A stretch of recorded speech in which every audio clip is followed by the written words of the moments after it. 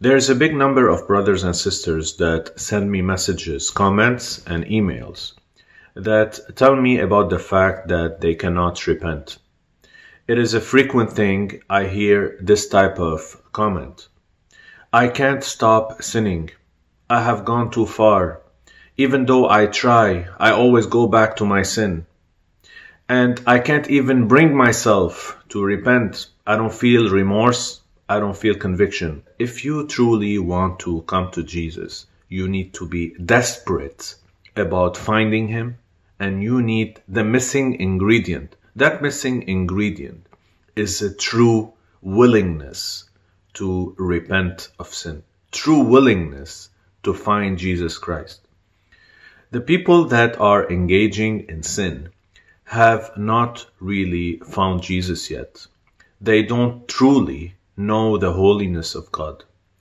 This is what happens when we are born again. We experience the holiness of God, because when the Spirit of God comes and lives inside of us for the first time, when God sheds His Spirit inside our hearts, we will realize how filthy and offensive our sins are to Him.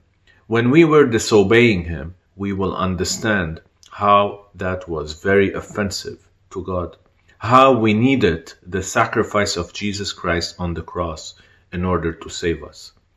So to the brothers and sisters who ask me, how can I get born again?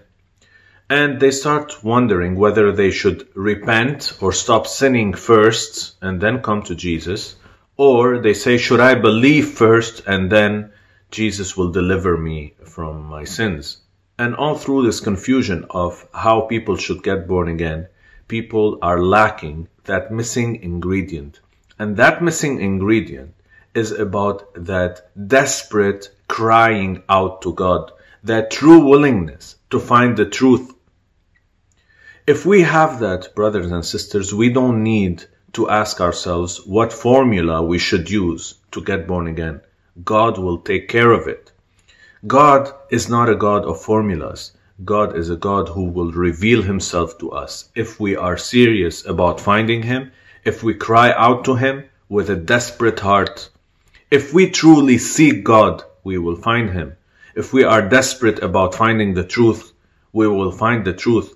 He promises us that He will reveal Himself to us. But we need to be willing to repent. We need to be willing to come to Jesus, telling Him that we want to obey Him.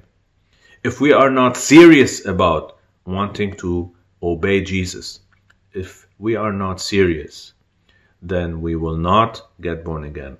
This is our part of the equation. God draws us and He quickens our spirits, but then we need to respond to the call of God by having a true willingness, by having that heart that is seeking God, that wants to find Him. Jesus is not far from any person, and He knocks on the door of the heart of every person. We only need to be desperate about opening that door. We only need to follow after Him, cry out to Him, and He will reveal Himself to us. God is alive. Jesus Christ is risen, and He's as much alive today as He was when He first resurrected.